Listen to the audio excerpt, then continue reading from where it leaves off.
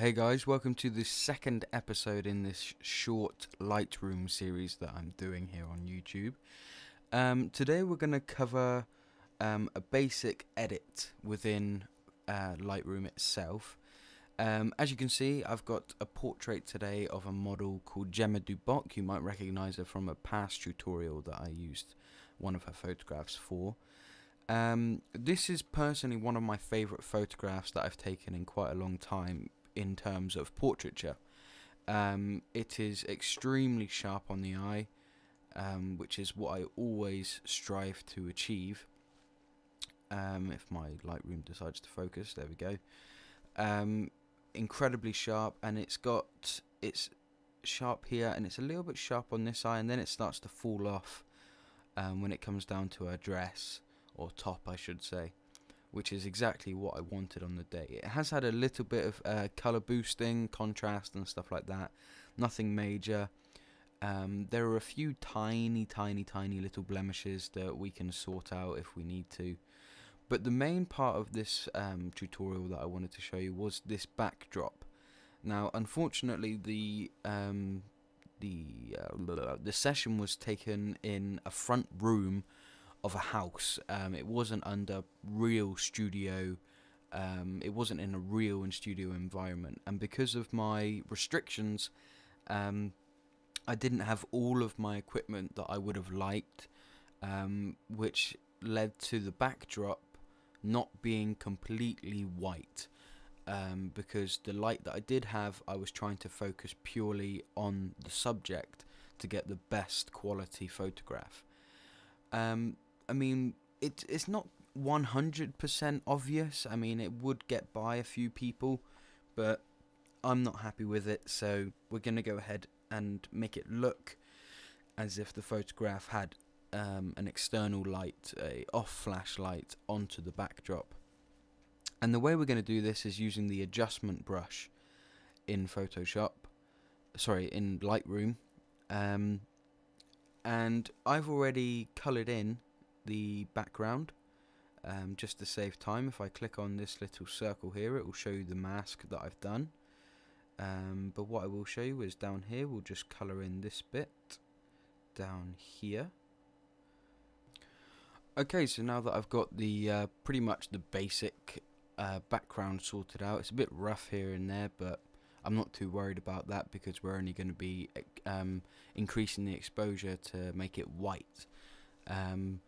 So what I would do now is I would deselect my mask overlay as usual, and I would increase the exposure, and this will give me a pure white background like so.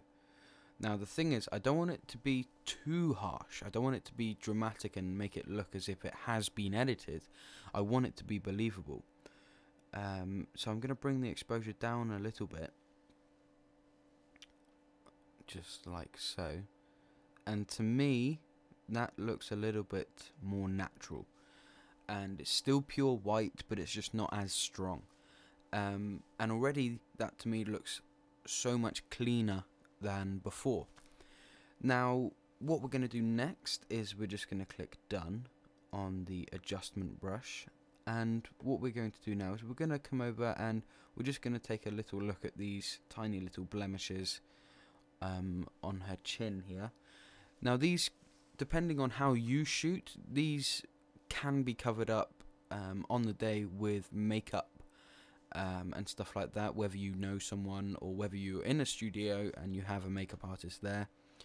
I always like to tell my models, don't wear too much makeup, because don't wear too much cover up, because it will show up in the photograph with the lighting, and unless it's done by a professional, it's not always as flattering as it could be.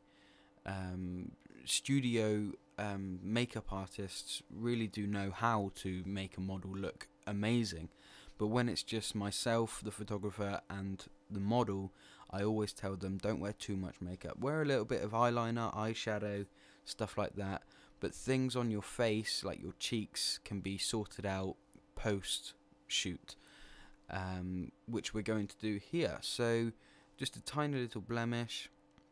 I'm going to zoom in a little bit more here.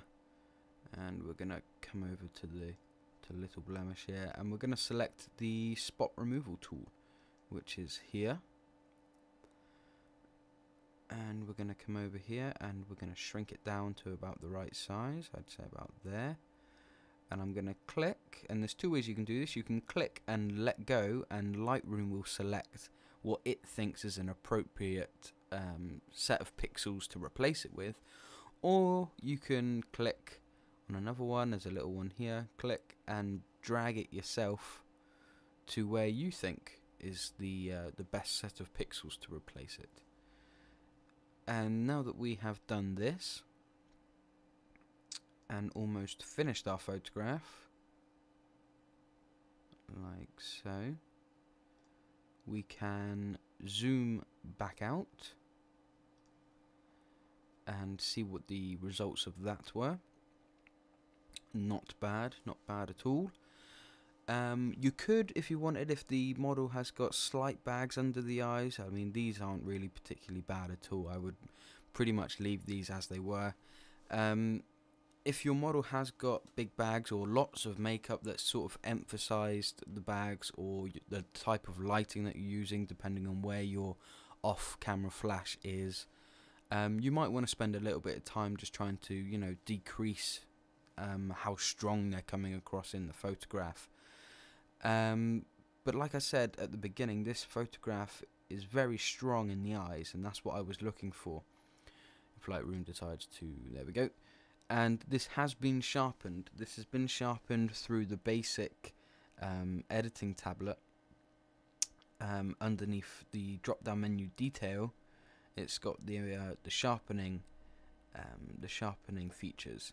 Now you can use this, or again you can go into the adjustment brush selection under that feature, do the same process, color in the eye,